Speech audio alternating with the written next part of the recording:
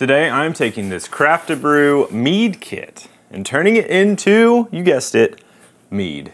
So let's get started.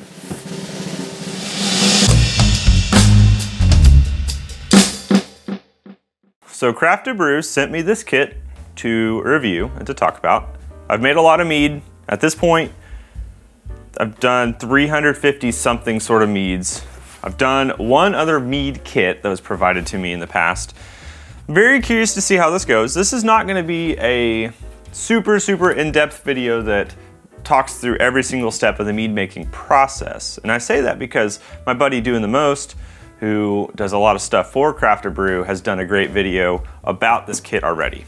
I'm actually going to take and turn this kit into something different than what is probably in the instructions. So let's open it up. First of all, the packaging is really nice. Everything about it so far is very bee themed, very mead themed. We got a guide. Very good looking guide, yeah. Okay, so again, I've done this a lot, so I'm not necessarily gonna go ahead and walk through every single step, but it does provide airlock, bung, some stopper of some sort. You got your auto siphon, well, racking cane. Sorry, racking cane, not auto siphon. Got some sanitizer. We've got some D47 yeast nutrient. They have staggered yeast nutrient. That is smart right there. There you go. This kit's already winning points in my heart. Racking cane, funnel, which I'll be honest with, I don't ever use funnels when I'm pouring honey in, so probably won't be using that. Glass carboy and some tubing. All right, so the only thing they don't really have is an auto siphon, which probably expensive, right? They also have, as part of their kit, they have like just this portion where you can just buy the equipment and the yeast. They also have an element where you can buy the honey. So this is with honey as well. Well, they gave me honey, I should say. I've used this honey before, actually. It's good, it's a clover honey. Step one. Actually, you know, I'm gonna switch the gears of this video. This video is going to be talking about each step of the process, but way faster than before. So, starting right now, we're moving super speed. We're gonna sanitize our brew with the sanitizer.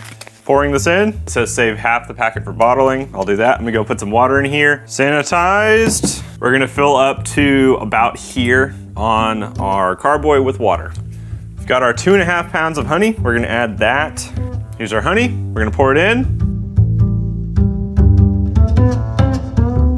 Next up, we shake it, put our bung on top. I've got a separate bung here that's closed that I know won't get stuck, but I don't wanna use this thing. I wanna use my drill. Affiliate link below, this is a game changer. Sanitized. So something I'm gonna use that's not included in your kit is a hydrometer, a tube. I want to check the gravity, specific gravity of this. So I'm gonna go ahead and get a sample of it. This is really only useful if you care about knowing your alcohol by volume. This kit's roughly gonna put out probably a 10 to 12% as it says on the side. Float your hydrometer in. Starting gravity of, yep, right in that realm, 1.090. So that will put us at a 11.8-ish brew, if everything ferments, which it will. So now, I will say, part of their thing, they talk about adding your nutrients before you add all of your water. I'm not gonna do that. Sorry, Craft to Brew. I love your ability to, you know, make everything so nice. Packet of nutrients in D47. I'm just gonna dump the whole thing.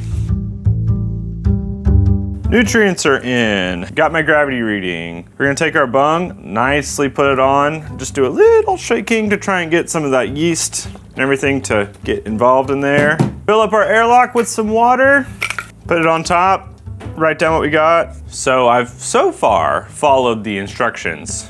When we come back, after this is done fermenting, we're gonna get a little crazy. So far, I'm impressed. Nice mead making kit to start. I wish it had a hydrometer. But again, I get that's money, and you don't necessarily need it if you're just a beginner and you are just following an exact recipe. We also are gonna add our nutrients in day 2 and 5. Anyways, we'll be back.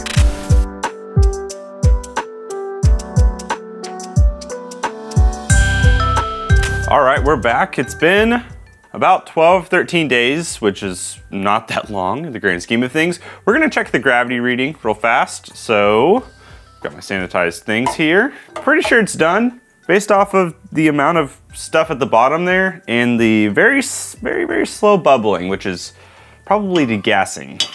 All right, looking at our hydrometer, this is indeed done fermenting. We're at 1.000. So we went from 1.090 to 1.000, which I believe is about an 11.8% mead. Actually, do I want to pour that in? No.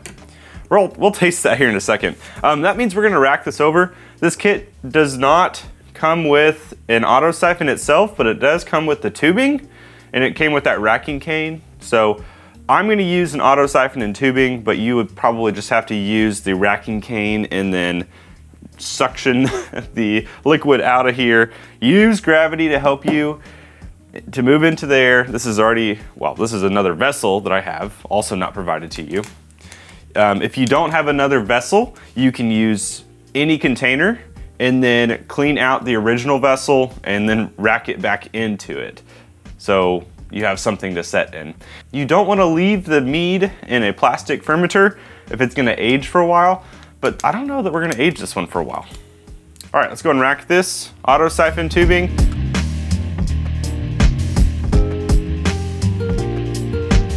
Now I'm gonna tilt this so that it will continue to pick up some of the mead that's at the bottom. Essentially, it's just helping to avoid the sediment. The moment I start getting any junk is when I stop.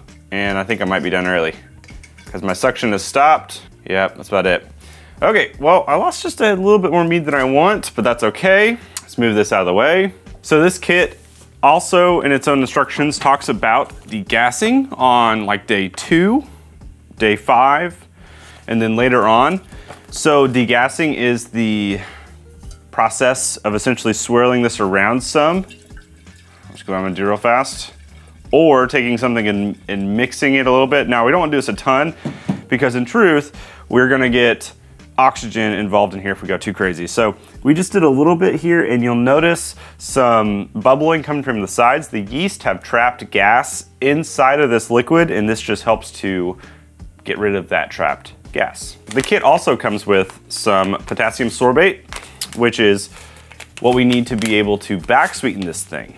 So I think I might end up doing that. So I already have a big old thing of potassium sorbate here. Rather than open this up, I'm just gonna go ahead and put what it says, which is a ½ teaspoon in per gallon. Now this does not include metabisulfite, which is normally the other partner of this stabilizer, which is what this is. This is a stabilizer. So I'm not gonna worry about that right now. I'm actually gonna we're gonna taste test this little sample here. We're gonna drink straight from this. There is gonna be a little bit of a yeasty taste because again, we just got off of the racked yeast and they're still somewhat falling out of suspension. Very dry mead that actually has a little bit of yeasty character. Definitely some heat from alcohol, meaning there's like a burn. It has promise though.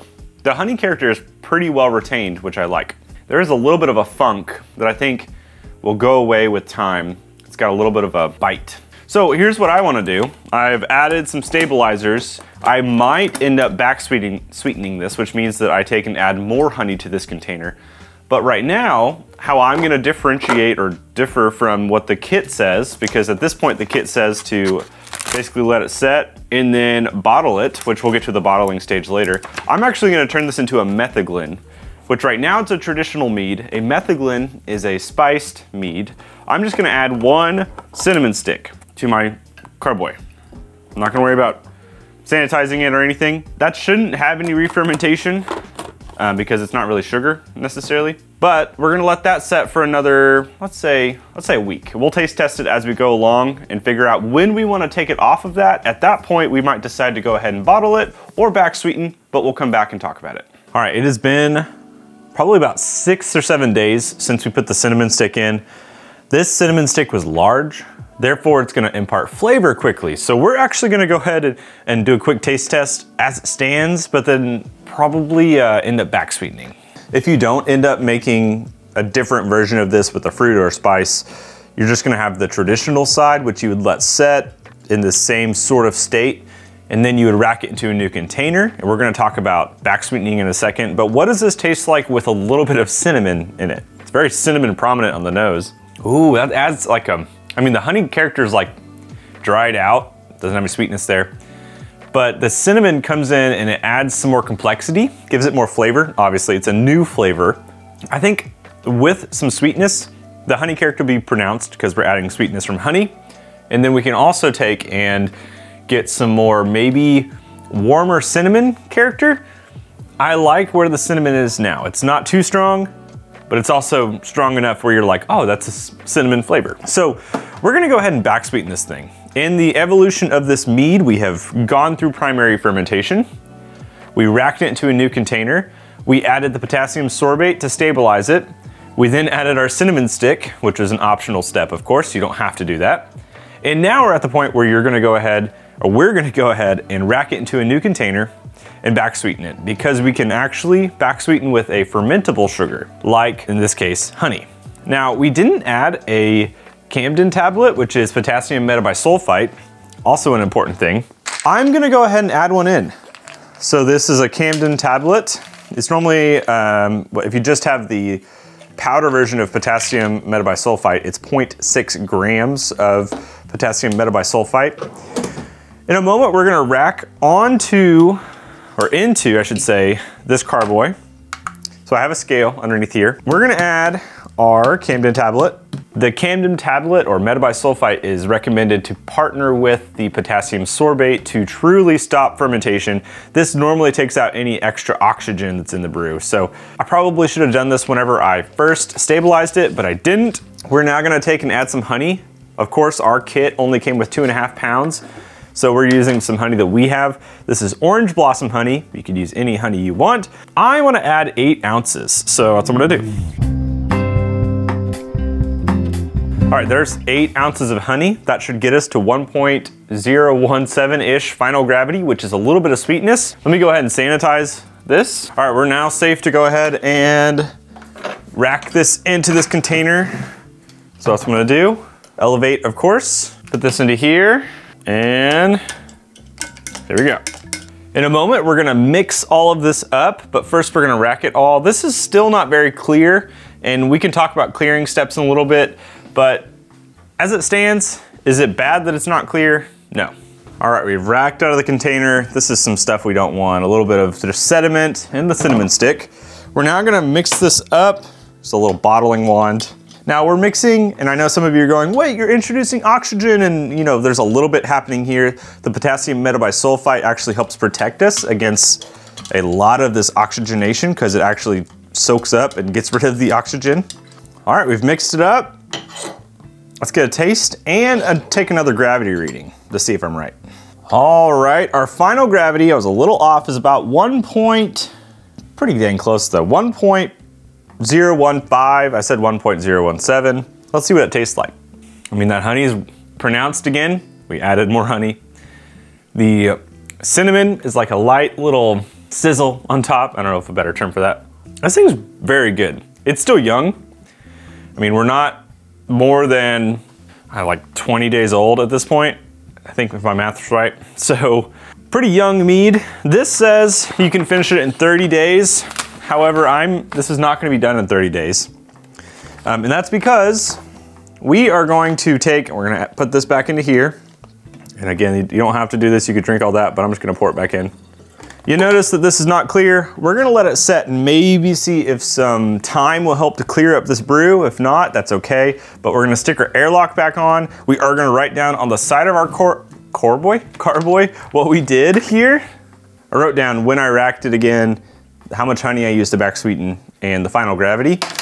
And now we put it away and we see if it'll clear up naturally. If not, then we might be bottling a not super clear mead, because I'm gonna try and stay close-ish to the 30-day mark, but I'll be back when we bottle this thing. Okay, we are done with this mead. What I did after letting it set for a while longer was basically just elevate it and put it into bottles. And I got a fair amount of bottles out of this, probably about 8. 6 or 7 beer bottles, a larger beer bottle, and then a wine bottle. So not a bad yield.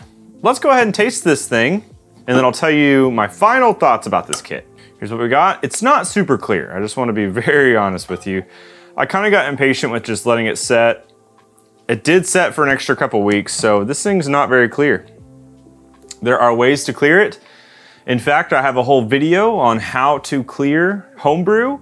You can go check it out in the description. There's 8 different ways that I test there, so you can check that out if you want. I decided not to clear this one with any of my methods because I wanted just to be true to this kit and not necessarily add too much crazy stuff. So, our cinnamon mead. It's definitely a nice warm cinnamon with this light floral, wildflowery honey side. Honestly, I really like the aroma. It smells good. Here we go.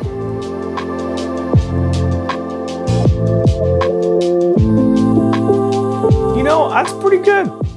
After setting for a couple more weeks to clear or age, this thing is pretty good. We're pretty young. This, you know, it says ready to drink in 1 month. The point of this tasting is 6 weeks, I would say. So 6 weeks from starting. We didn't go to that 4-week mark. In fact, I'd probably say 4 weeks is pretty young. Go ahead and let it set for a little while longer.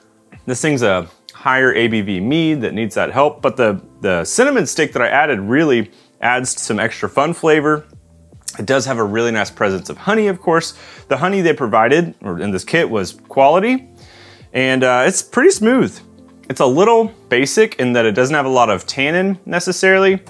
It does have some boozy sides, got some ABV presence here. You can feel that burn, but because I back sweetened, because I added the cinnamon stick, I made it a little more complex, presented more honey character. Honestly, not bad. So, how do I feel about this kit? I think this kit's pretty good. I think it's a great starting point for people. I don't love some elements of this. For example, it doesn't come with a true auto siphon, which is so important.